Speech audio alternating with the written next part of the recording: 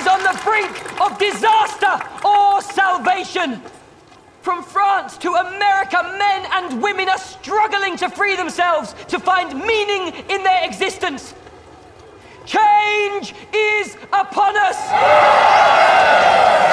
We shall not go back to the old ways. We shall take England into this brave new world and shake